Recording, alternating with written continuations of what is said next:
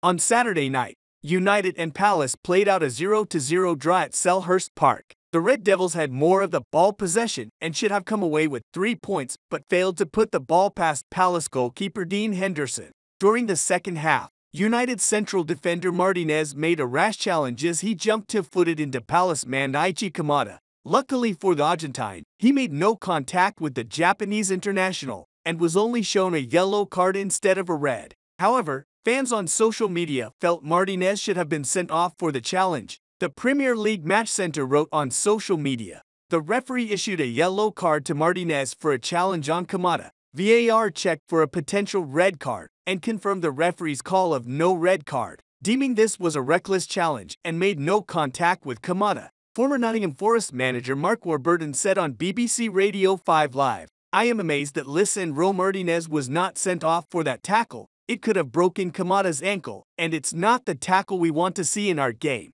Speaking after the match, United boss Erik Ten Hag said, "That is very difficult for a goalie to be there in the moment you need it." Dean Henderson also played a very good game. How many balls he stopped. He was in a rhythm, but Andre has to wait and keep the focus, and in the right moment, you have to be spot on and did brilliant. We have worked very hard as a team to be defensive, compact. We've worked on pressing, and you see the benefits from it. But also, on the ball, we are very constructive, and we have control, and that also, we take the breath of the opponent away.